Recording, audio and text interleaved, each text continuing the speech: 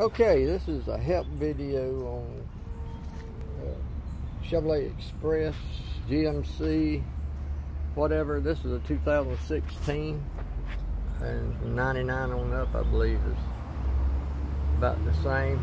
Replacing the tail light bulb. How to get to it. Alright, the first thing you need to do is get you a 10mm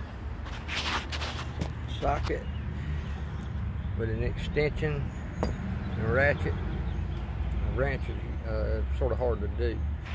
And what you have to do first, I've already got mine off, but take this bolt out, this nut off, then this nut and this one up at the top, because you have to take this cover right here off first, this top cover.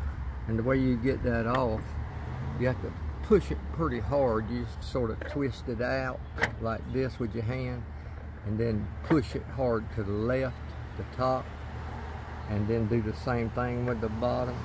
Sort of twist it and push it out to the left. Alright, and it'll pop right off. And what it is, it's got these little clip things right here.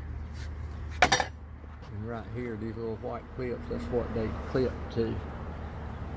Alright, when you do that, you got one more nut right here, 10mm, that you have to take off to get the light off.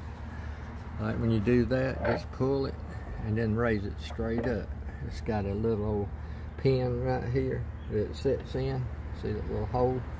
And that's all you have to do. Then take it and twist your bulb to the left side. Right there it is.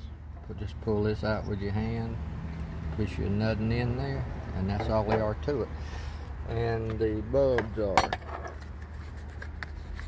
go ahead and make sure you got your bulbs first, 3157. And I would replace both of them. Go ahead, since you got it off, because it comes in a 2-pack anyway. Because you don't want to just go back in there another couple of weeks and replace that one. And that's all there are to it. Just